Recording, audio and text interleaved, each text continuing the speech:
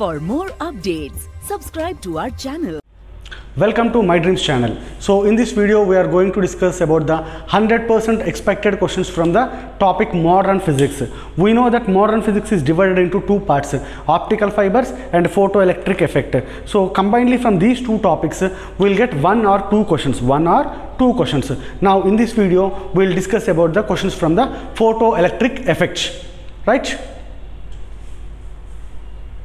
Before going to the expected questions, just outlinely we will summarize the formulas. Only single formula, that is called Einstein photoelectric equation. What is the basic equation? E is equal to W naught plus Ke, whereas E is the incident energy, W naught is what? Work function, Ke is the kinetic energy.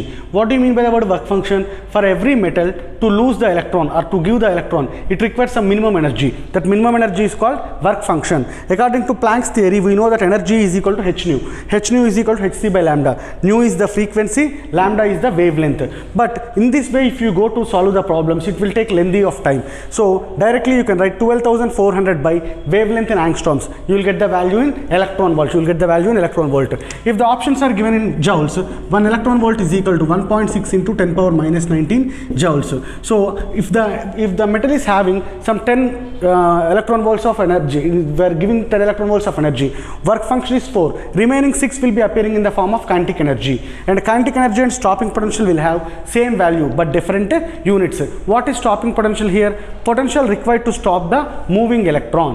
ఏదైతే electron ముందుకు వెళ్తుంది కదా, దాన్ని ఆపడానికి మనం ఎంత potential ఇవ్వాలో దాన్ని ఏమంటాం? స్టాపింగ్ పొటెన్షియల్ అంటాము. How to calculate this value? It's value will be same as that of the kinetic energy of the photo electrons. Why you call this as photo electric effect? అంటే photons పడటం వల్ల electrons బయటకు వస్తున్నాయి కాబట్టి this effect is called as what? Photo electric effect. Now will see the expected questions and regular questions from the topic. Now let's see the first question. The work function of a metal is 1.8 electron volt. So what would be the stopping potential for an electron emitted by a radiation of 400 nanometer? Question lo em adugutunnaru manalni clarityga stopping potential adugutunnaru. Em adugutunnarra? Stopping potential. So ఇందాక ఈ వీడియోలో ఏం చెప్పాను? Stopping potential కావాలి అంటే kinetic energy కావాలి మనకి. నాకు బేసిక్ ఈక్వేషన్ ఏం తెలుసు? ఈ is equal to W not plus K E. అంటే I need to calculate no kinetic energy first of all. ఈ ప్లస్ ఈ మైనస్ డబ్ల్యూ నాట్. క్లియర్లీ క్వశ్చన్లో ఏమి ఇచ్చారు? వర్క్ ఫంక్షన్ ఎంత అన్నారు? 1.8. Work function is equal to 1.8. Solved. Energy ఇచ్చారా? ఇవ్వలేదు. ఏం చెప్పాను? 12,400 by wavelength in angstroms. You will get the value in electron volts. Right? What is the wavelength given in the question? Appreciate very carefully. 400 nanometer. Wavelength ఎంత ఇచ్చారు? 400 nanometer. You know that 400 nanometer is equal to 4,000 angstroms. 4,000 angstroms. E is equal to 12,400 by 4,000. So 12.4 by 4. 4 3 is a 3.1 electron volt. ఎంత ఇది? 3.1 electron volt. Now kinetic energy is equal to 3.1 minus 1.8. So అప్పుడు ఎంత అవుతుంది మనకు ఓవరాల్గా? So 1.3 electron volt. kinetic energy ఎంత వచ్చింది మనకి? 1.3 ఎలక్ట్రాన్ వోల్ట్. కానీ క్వశ్చన్లో ఏం కనుక్కోమంటున్నారు? Stopping potential. Same value, units ఏంటి? వోల్ట్స్. కాబట్టి answer 1.3 volts. 1.3 volts. Directly only substitution. So మనకి ఏంటంటే short cut method to adapt this problem. Now let's see the solution for the other problem. The longest wavelength at which photoelectron from sodium of work function 2.2. Work function ఎంత అంటున్నారు? 2.2 electron volt. Work function వచ్చేసి 2.2 electron volt. Wavelength కనుక్కోమంటున్నారు. Work function is equal to 12,400 by మళ్ళీ wavelength in angstroms. You will get the value in electron volts. Now wavelength in angstroms is equal to 12,400 by, this is like work function in electron volt. So 12,400 by 2.2 అంటే 124 by 22 into 1000. Like approximately ఎంత అవ్వాలి మనకి ఇది? 22 5 right? అంతేనా? 5 point something. So 5,200 angstroms. The wavelength ఇంతకంటే ఎక్కువ అవుతే work photo electric effect జరగదు. So why? Because energy is inversely proportional to wavelength. Just calculation, directly substituting the formulas only. Now let's see the solution for the other question. Now photons of energy 5 electron volt is incident on a metal.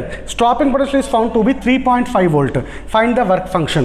So incident energy ఎంత అంటున్నారు మనకి అంటే 5 electron volt. Stopping potential ఏమంటున్నారు 3.5 volt. Stopping potential 3.5 volt అంటే as we discussed previously in the video kinetic energy should be 3.5 electron volts. Kinetic energy should be 3.5 electron volts. E is equal to W0 plus KE. W0 plus KE. Now W work function కనుక్కోమంటున్నారు కదా, work function is equal to E minus KE.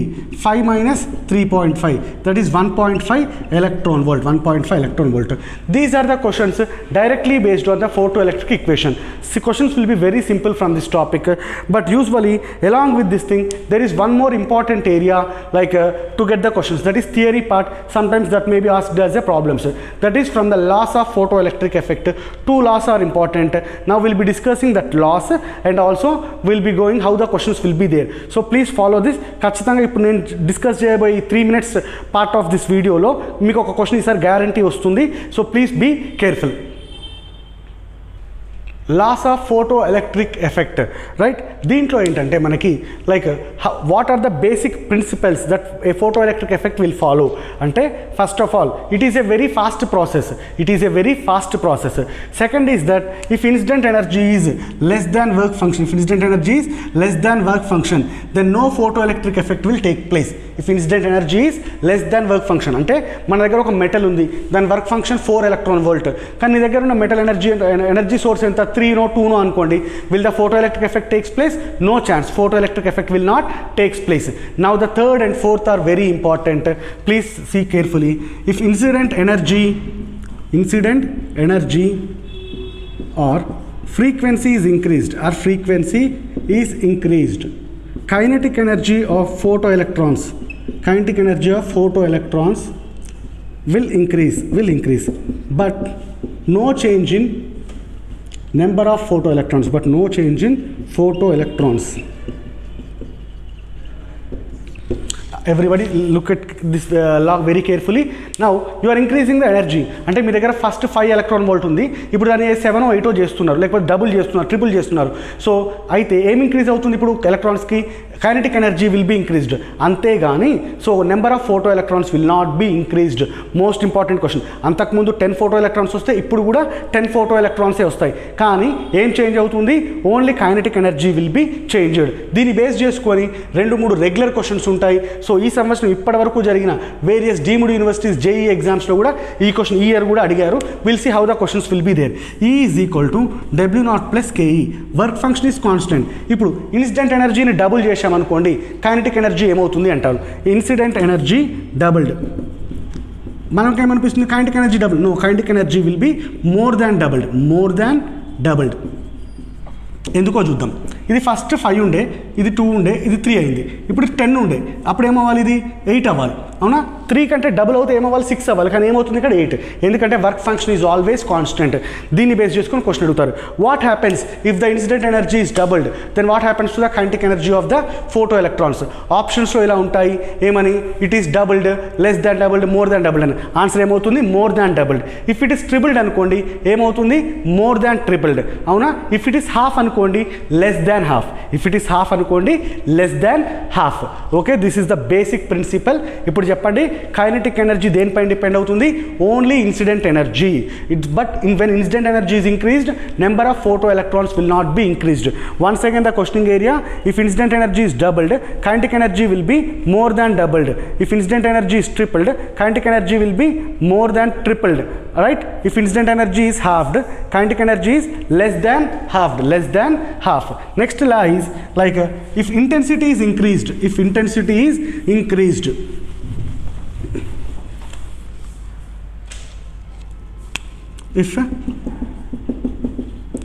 if intensity is increased, number of photoelectrons increases, number of photoelectrons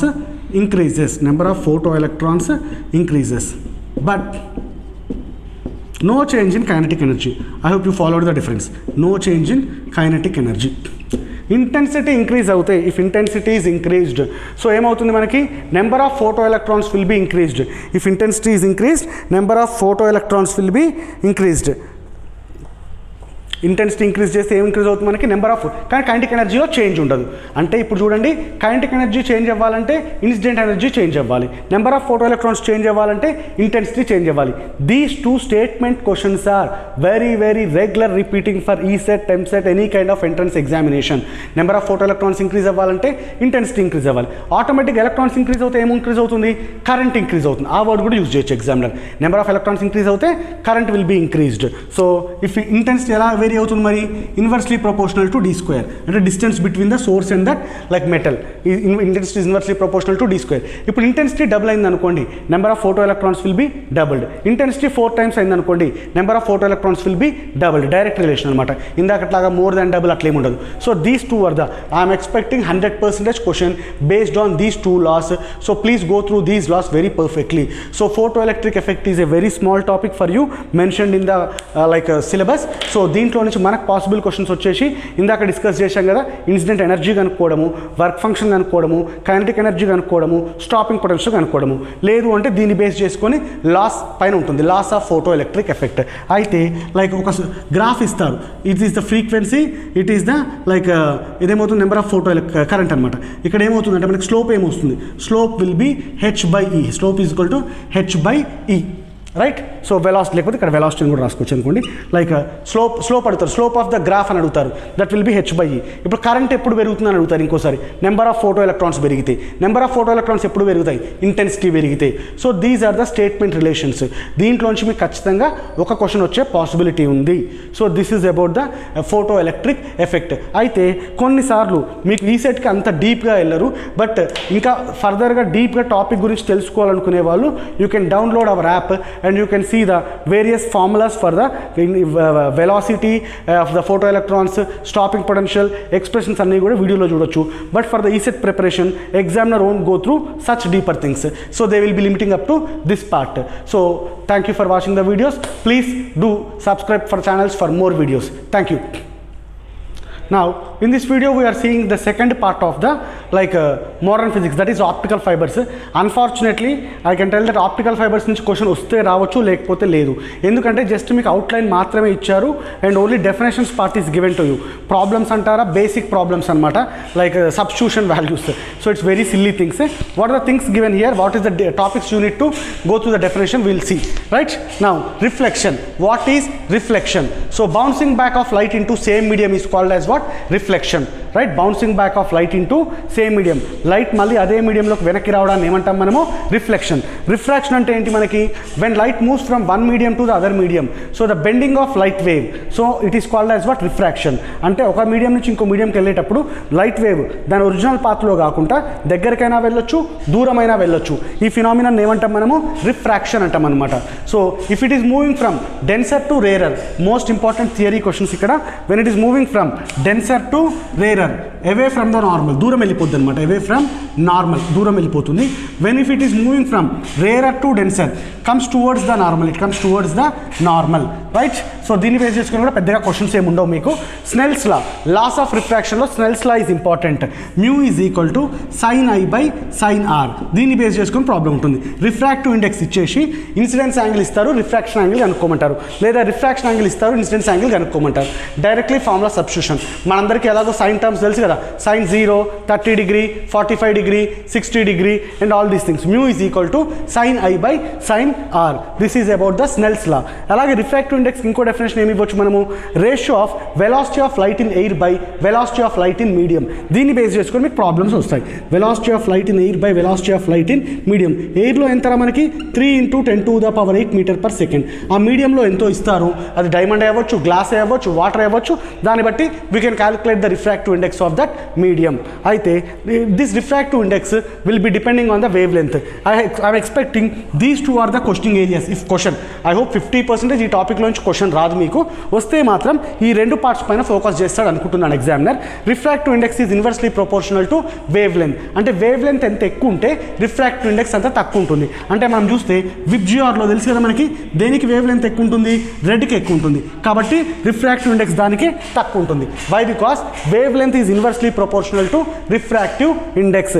ఇప్పుడు which of the following has more refractive index, which of the following has less refractive index అని చెప్పేసి కింద 4 ఆప్షన్స్లో 4 colours ఇస్తారు. మనం చూసుకోవాలి ఏ కలర్కి wave length ఎక్కువ ఉంటే దానికి రిఫ్రాక్టివ్ ఇండెక్స్ తక్కువ ఉంటుంది, ఏ కలర్కి వేవ్ లెంత్ ఎక్కువ ఉంటే రిఫ్రాక్టివ్ ఇండెక్స్ తక్కువ ఉంటుంది, వేవ్ లెంత్ తక్కువ ఉంటే రిఫ్రాక్టివ్ ఇండెక్స్ ఎక్కువ ఉంటుంది. Because wave length is inversely proportional to refractive index.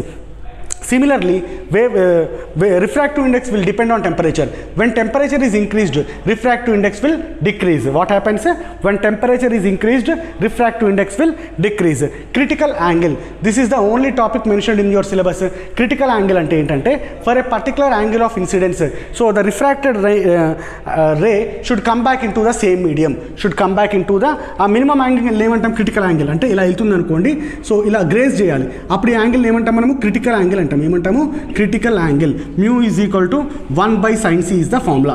So అంటే దీనికంటే ఎక్కువ ఏమవుతుంది, లైట్ మళ్ళీ మొత్తం దీని లోపలికి వచ్చేస్తుంది. ఆ ఫినామినన్ ఏమంటాం మనము టోటల్ ఇంటర్నల్ రిఫ్లెక్షన్. ఏమంటాం మనము టోటల్ ఇంటర్నల్ రిఫ్లెక్షన్. అంటే if incident angle is greater than critical angle, light wave అనేది వేరే మీడియంలోకి వెళ్ళదు, లైట్ అంతా బ్యాక్ అదే మీడియంలోకి వస్తుంది.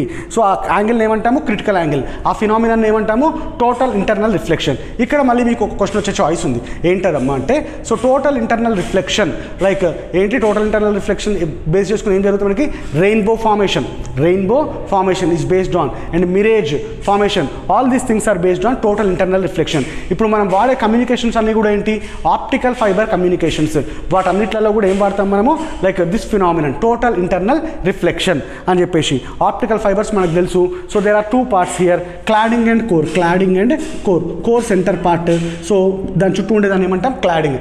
Once you should remember here very particularly, when total internal reflection occurs, when light moves from denser medium to rarer medium only. When it is from rarer to denser, it does not occur. Most important statement question, total internal reflection occurs only when light moves from denser medium to rarer medium. In other case, it is not possible. What we call it as launching angle is equal to, so sin inverse root of mu1 square minus mu2 square. This is the refractive index of core, this is the refractive index of the cladding. Direct గా ఈ question అయితే ECET లో ఎన్నిసార్లు అడిగారు, which of the following is the correct expression for launching angle, which of the following is the correct expression for launching angle, right. So this is about the optical fibres గురించి మీకు ఇచ్చిన outline. 50% guarantee to get only 1 question from this topic. ఇలా కాకుండా ఈ మధ్య కాలంలో ఇక్కడ super conductors గురించి కూడా అడుగుతున్నారు. So actually you can refer temperatures గుర్తుంచుకోవాలి for various super conductor materials, like కొన్ని ఉన్నాయి కదా iron, some మెటల్స్కి. You can refer any standard text books for remembering the temperatures, so that 1 question will be covered from this topic. So thank you for watching the videos.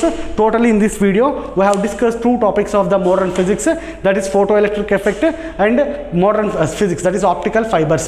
మీరు కనుక ఈ వీడియోని యాస్టీస్గా follow అవుతే మీకు 1 to 2 questions వచ్చే possibility, only basic questions వస్తాయి ఈ topic నుంచి, కాబట్టి పెద్దగా స్ట్రెస్ చేయాల్సిన అవసరం లేదు. ఇప్పుడు నేను ఏ ఏరియాస్ అయితే హైలైట్ చేశానో, ఏ థియరీ ఏరియాస్ అయితే వాటిని బాగా ఫాలో అవ్వండి. Thank you for watching the video. Please do subscription for more videos. Thank you.